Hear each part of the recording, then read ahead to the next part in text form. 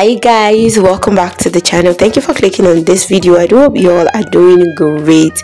Guys, Rissa took out a day for herself, just to pamper herself, and like they say, happy mom, happy child. And I feel that must have been very much therapeutic for her. Now Rissa took us along with her for her self-care day, and it was such a lovely one. Make sure to watch the video to the end. I particularly love how great her nails came out. They look so beautiful, so cute, and I feel like pampering yourself should always, be on our list, whether you're a mom or not. And I'm so happy that Kwan was supportive enough, to have allowed Rissa take a day out to take care of herself and look put together. Make sure to watch the video, like I said, to the end. And of course, Rissa came back home to the boys, and they definitely missed her.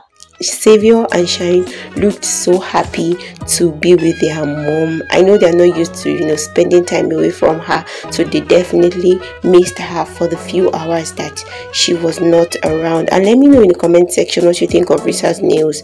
They are fire. They look so cute. Let me know in the comment section what you think, and make sure to subscribe to the channel and give this video a thumbs up.